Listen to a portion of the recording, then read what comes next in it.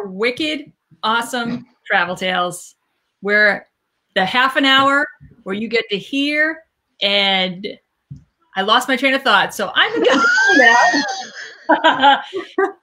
We're going to raise a toast, have a laugh, and tell some funny travel stories.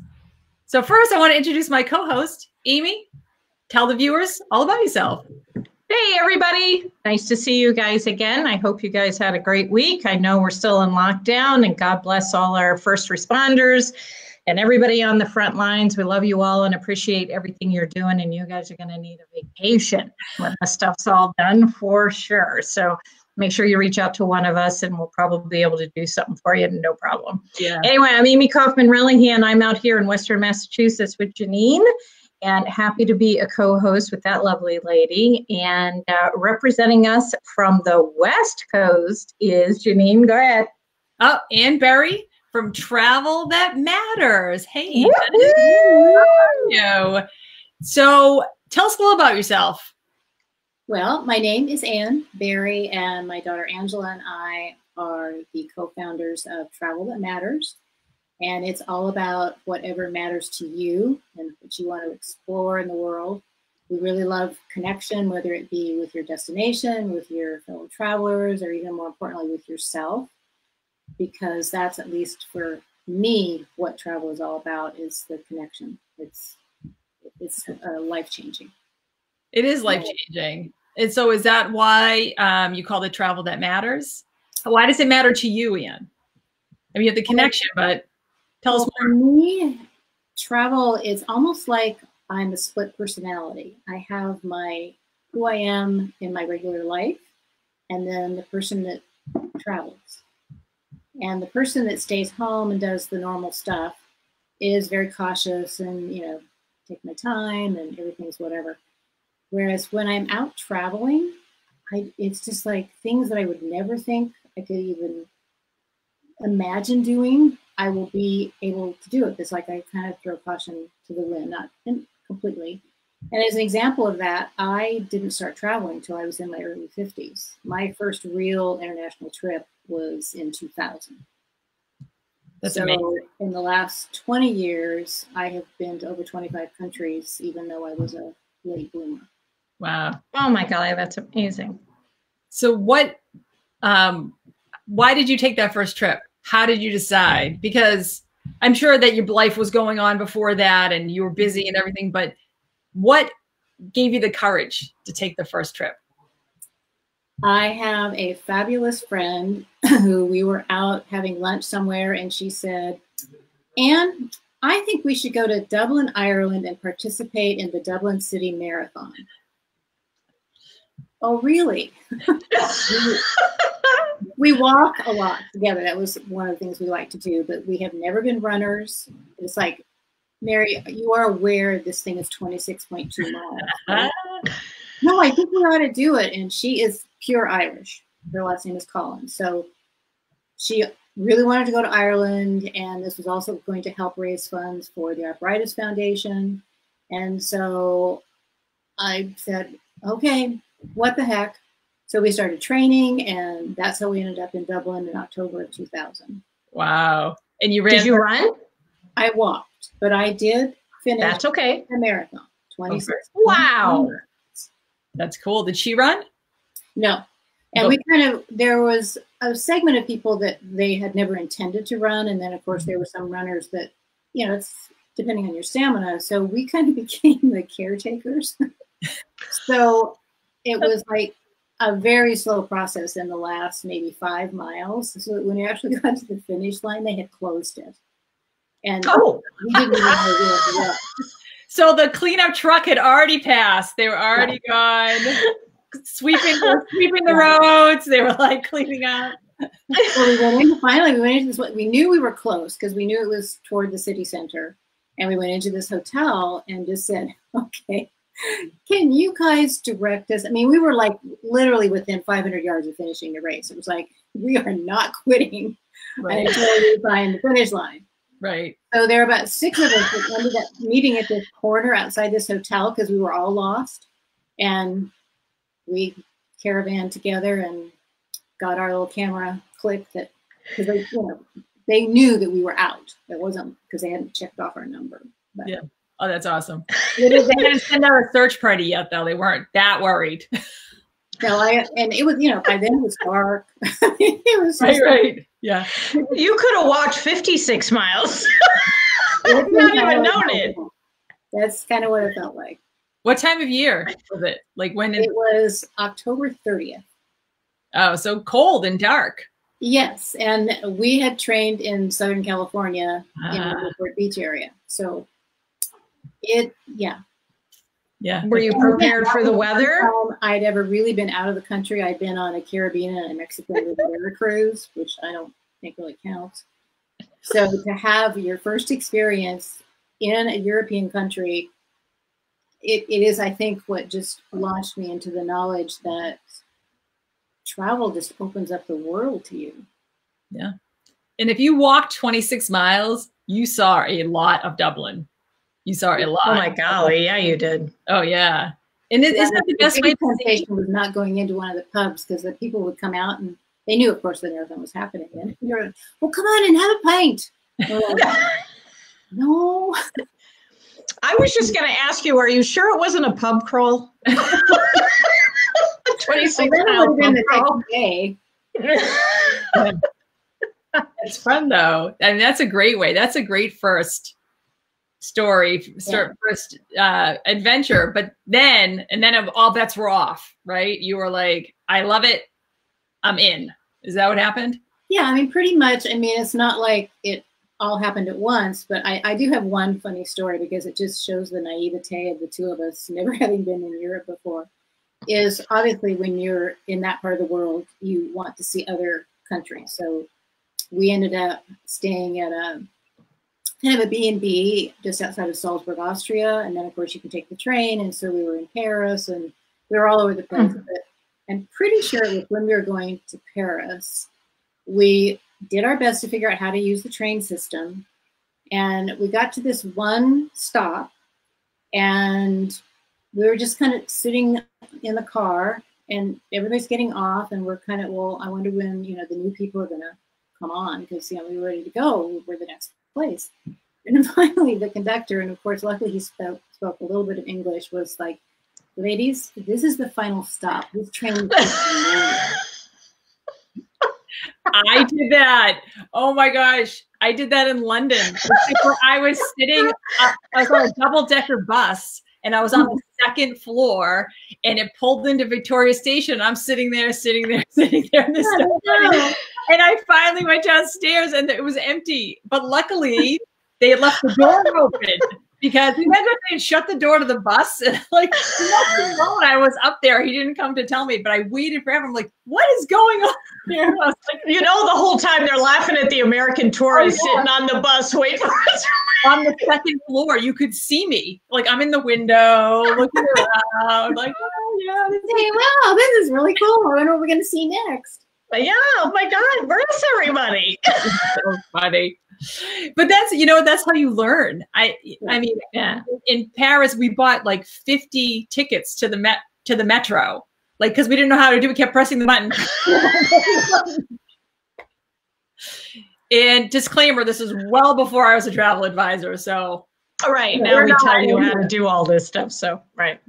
Well, and then it's kind of one of those things where you realize that really there's nothing really bad that can happen because the other we had so many calamities, but then they led to things that were wonderful. Like we got totally lost. I didn't remember where we were, but we ended up coming on this convent that was not anything that a normal tourist would find.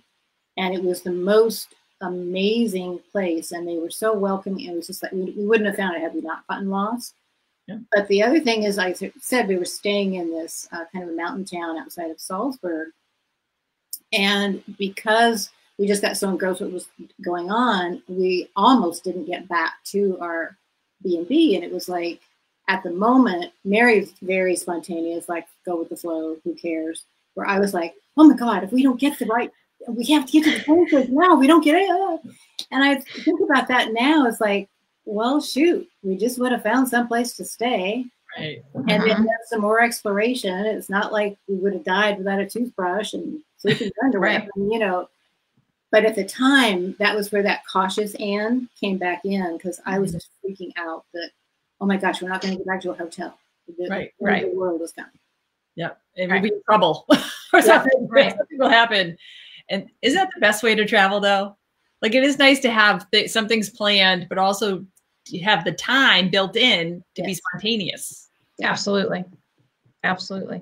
Yeah, you want that time to be able to make those mistakes and stumble on the best restaurant that's hidden down this alley because you're starving to death, or the best pastry or glass of champagne or wine or whatever, just because you happen to stumble upon it. That happened to me in France with a dress that I bought because we were there for I think it was the 73rd anniversary of D-Day. I was there with a whole bunch of family. And my sister and I were walking down this little village in France, and there was this little dress shop set off to the side. And she and I must have spent, I don't know, 4 or 5 hours in this teeny tiny little closet of a dress shop trying on all these dresses. And my sister and I both got the most magnificent dresses you'd ever imagine for like nothing. And in France. And it's one of those really cool stories because we were just walking down these cobblestone roads. And you just stumble. I'm like, oh my golly, look at this dress. Let's go. And everybody spoke French. We only spoke English. We had our euros. And it was one of those experiences that you remember. And I'll probably never wear that dress again because it was a commemorative dress for D-Day. So it's very period piece. And my sister has one too. So we may or may never wear them again, but it hangs in my closet. And it's one of those things every time I see it, I smile and say, I remember that day. Yeah, and sometimes if you buy clothing or something and you wear it, it just takes you back. But also 9 times out of 10, someone will say, "What? That is amazing! That's amazing! Where'd you get that?" And you get to tell the story again. Yeah. I have a pair of shoes I got in Ireland the last time we were there last year in Dublin that are the most amazing shoes you've ever seen in your entire life, and the most comfortable shoes. And every time I wear them, and I wear them a lot because they're comfortable, especially like bridal shoes and stuff because they're super comfy. And every time I wear them, I literally have people grab me and say, "Where did you get those shoes?" And I'm like, "Well, I have to send you to Dublin." I'm glad you asked. I'm glad you asked. Yeah. You ever want to go? Yeah. So, Anne, tell us something. So you're talking about cautious Anne. Tell us about an experience that cautious Anne did not arrive. She wasn't even on the plane. Tell us something that happened. You must have a story like that. Well, that would be, and again, this seems to be kind of the story. I hadn't even put these pieces together. I have another dear friend who we had gone to have lunch or whatever with, and she starts talking about how she's heard about this guy who's leading this shamanic trip, a retreat kind of thing to Peru, which of course would include Machu Picchu. And this one person had backed out on her, and it was only like 6 weeks before it was going to happen. And she says, "Is there any chance you'd be interested in going?" And without even taking a breath, I said yes, which is, again, totally not how I normally operate. And so we ended up going on this amazing journey because it was very shamanic, very ceremonial, very spiritual, very metaphysical. And one of the things actually included a ceremony in the mountains of Cusco where we had a San Pedro cactus ceremony, which is a nice way of saying that we had an altered state experience. Right. And I had. Were you tripping? I think that's you tripping. That is not something I had ever experienced before. And I almost chickened out because I was fearful, you're going to go on this psychedelic trip. But I knew I was in very safe hands. We were with the Quechua people. This was a very deep spiritual experience.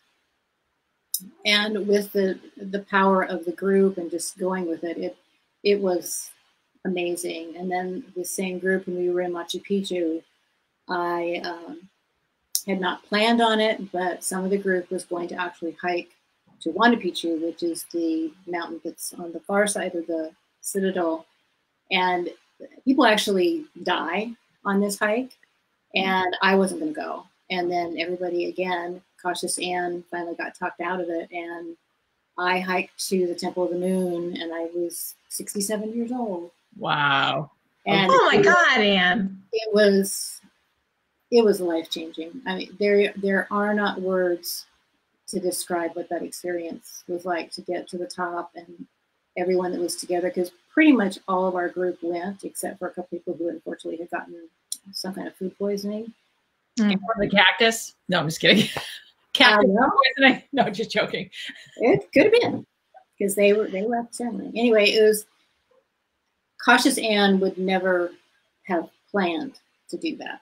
Right. And I really do believe that where I am in my life right now, as you know, in my 70s, that person became that Anne because of those travel experiences. I couldn't possibly be me without just even those two that I've shared, but there've been so many others. Like I traveled multiple times to Nicaragua by myself and experienced that country. And again, Cautious Anne would not go to a Central American country where she did not speak Spanish that well and go there by herself and basically stay in a village where she was the only one there. And, you know, I sometimes have to stop and think that I really did those crazy things. So how did you arrange that? I'm super curious. So, you know, you go to a village, but were they expecting you? You know, like were you just, was it like a homestay or something like that? Like what was that? What did that look like? Well, when I say village, that's probably not a really good description. It was a resort setting, but it was before the resort was opening. Mm-hmm. So there really were no guests, and there were homes that expats lived in that was in kind of a little neighborhood next door, and then the fishing village was kind of on the other side of another mountain. So it wasn't that I was totally alone, but it was just something that Cautious Anne wouldn't do, to stay someplace where there were no telephones. I mean, we did have cell phones, thank goodness, but sometimes Wi-Fi didn't work. So right. It was totally out of my comfort zone, completely 1,000% out of my comfort zone. And I have great memories of the people I met, and the Nicaraguan people are amazing. And I had a lot of good times there. Yeah. So, Anne, let me ask you a question. So you keep referring to this person as Cautious Anne, and I've known you now and I've gotten to know you really well. I call you my mom. Yeah. And I consider you one of my dearest friends. So I want to know who this Cautious Anne is, because I don't know her in any part of my world that I've known you, and I've probably known you for 3 years now. So I want to know, when you say Cautious Anne would never do this, obviously she would, because you paid for this trip, you went on these trips, you embraced the experience, nervous, no doubt, cautious for sure.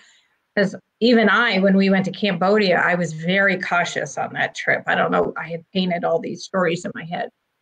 So tell me how you made the leap from this Cautious Anne person, who I still don't believe exists. I think she's somewhere in there, but I think she doesn't exist.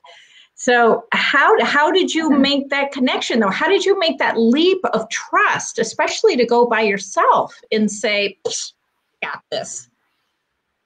Well, I don't have a good answer for that, because it's as if I am able to trust when I'm doing something I'm passionate about. And if it's something that's maybe just more routine, I mean, like if you sat down with Angela, I can't read her comments because she said she knows Cautious Anne very well. Yeah. I mean, and Angela's your daughter, your true blood daughter, so, and your business partner on top of it. Yeah, I mean, it is pretty much how I live my life. But Amy, you know me mostly from being in travel, or when we're at a travel conference, or we're in a retreat setting where it's where that passion comes out. And that's where I think, I don't know, I could have answered this question had you not asked me directly. I think it disappears when there's something that I'm passionate about. It also comes, because this was the case in every one of those stories, is I knew I had support and connection. Because even though I was alone, I wasn't alone. I knew I had a safety net. I knew I had a support system. I knew I could connect. And literally coming out of the hike on Machu Picchu, the retreat leader literally had to put his hand on my butt to get me up the 3-foot tall steps. Because you hike in and then you have to hike out. And it was his constant support and the spirit of the mountain. I mean, anybody who's been to Machu Picchu knows what that feels like. And so it's that support and that connection. And when Mary and I were in Ireland and France and all the places that we had each other, we had that support and that connection. Yeah. And it makes it more fun too, to have somebody rooting you on and saying, you got this, you can do it. I know a lot of women travel solo now. And that's a great way to go if that's what you like. But I am a fan of going with somebody and sharing, being able to share it with them. Yeah. So I think what's cool now in the travel industry is even if you are a solo traveler, and a lot of women are doing that now because either their husbands are not interested in traveling or whatever their situation has evolved to be, is those solo travelers then come together as a unit. Those bonds are formed. So I think we've evolved into a new way to be a solo traveler. So that should not be something that would deter you because I don't have somebody to go with. Right. Right. I agree with that. I hear that a lot if I'm out at events and things like women, they're widowed or they're divorced and they say, I have money, I have the time, but I don't have anyone to go with. And it breaks my heart because I'm like, there's so many ways that you can go. So many ways. And when you're traveling in a group, especially a small group, they all have, you all have common interests. You wouldn't be on that trip if you didn't. Exactly. And it's just got to be real selective. If you don't want to be around kids, go with a group that has all adults in it or whatever the case may be. And there's a million of us who do separate things, that do special things. I mean, Janine and I have a girlfriend who does all girl trips, and that's all she does is girl trips. So that's cool. So that's where we'd send people. But my point is that when you're traveling alone, you're traveling with people that have a common interest and are there because they want to travel too, especially to that destination. So even though there might be some, challenging personalities on that trip, but everybody's there for the same reason. Yeah. Yeah. So, I just, I had all the admiration, respect, and love for you before this, and now I have even more. Every time we have a conversation, I just grow to love you even more. So, just amazing. You're a badass. That's all I can say. And you're also a great scorpion killer. So you're a cold-blooded killer. Holy cow. You saved all our lives. If anyone watched our show with Angela, this is Ann, the scorpion killer. Yes. Yes. This is Angela's mom. So, that's. Yeah, and it wasn't her first kill. Well, we even had them in New Mexico, and my dog was very good at kind of sniffing them out so that we could. You could kill them. Yeah. I encourage anyone who feels like, oh, it's too late for me to travel. Oh, please, please, please take that out of your mind. And if Cautious Anne can do it, Angela will probably go thumbs up on this one. Anybody can do it. Yeah, absolutely. Yeah, Angela says you're pretty awesome, which I agree. Yeah, I agree with that. Aww, so we only have a few minutes left. So how about in the last few minutes, either tell us another favorite story or maybe a destination that you have in mind that you'd love to go to, or some other experience that you can't wait to do once we are able to travel again. The biggest bucket list trip for me is Egypt. I must go to Egypt. And currently, I think my preferred mode of transportation is going to be to go on one of the river cruises. Oh, yeah. Because I also have discovered that as I get older, am really a fan of pampering. Someone taking care of me. And so the river cruise enables me to see that part of the world that I have wanted to see for probably 30 years now. Right. And just with the climate in that part of the world, a lot of times we couldn't, and whatever. Right. But to combine a land and river cruise to Egypt, that I was hoping to do it for my 75th birthday next year. I don't, with everything going on now. I think we can do it. We'll make it. I'll come with you, Ann. It's no problem. Well, Tell we'll bring have a Tim. group. You know Tim. So yeah, we'll do a little group and we'll do that. And I know it's in when you do river cruises, for anybody who's watching that has never done one, you unpack one time. And you go to your ship is your hotel. So you're constantly moving. And you talk about pampering. You're absolutely right, Ann. I like that as well. Yes. And I like the little finer things. So I agree with you. And then everything is you can go or not go. You can choose to go on an excursion, choose not to go on an excursion. Food is fantastic. Everything's included. And boom. Yeah. It's done. I think that we should look into that. When's your birthday?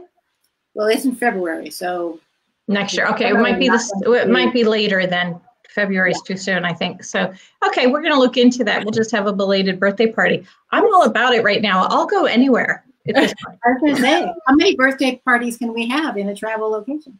Well, 75 doesn't come all the time. Right. Right? Well, So, all right, I'm going to talk to Angela. I know she's watching us. So I'm going to talk to Angela and we're going to make this happen. Well, All right. we'll have a significant birthday next year also. So, Oh, and she does. yes, When's her birthday? March.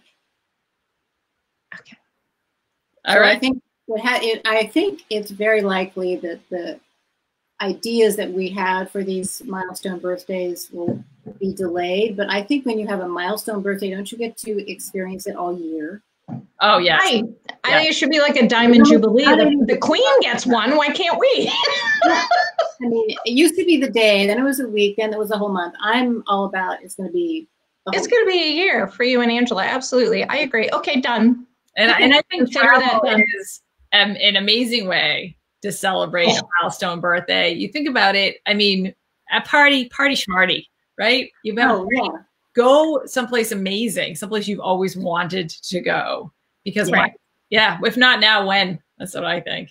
That's what I agree too. That's even more important now. I mean, if we haven't figured out that we don't know what's going to happen next. Yeah, true. That's true. Yeah, but we can plan, and I might know a good travel advisor or two. I think or a couple good suppliers. Pretty well with because both of you are fabulous. Angela and I, we are fabulous.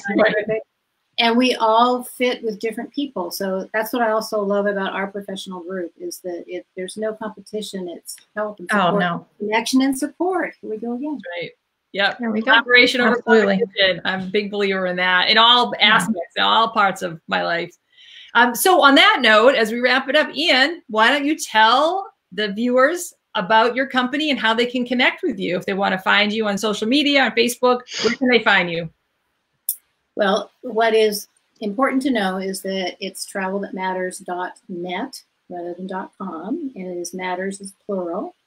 And pretty much that's how you find us on all platforms is just search on Travel That Matters. All right. And we have our electronic newsletter that we love to send out every Sunday, and you can sign up for that via our website. So again, we'd love to connect and support our clients. Great. Excellent. Absolutely. Well, thanks so much for coming on. It was fun to see you. Wow. Thank you for having me. And enjoy the rest of your day in California. And to everyone out there, thanks for tuning in to Wicked Awesome Travel Tales. We're glad to have you because every good story starts with an adventure. So have a nice weekend. Bye. See everybody. Happy Mother's Day to all the moms. Happy Mom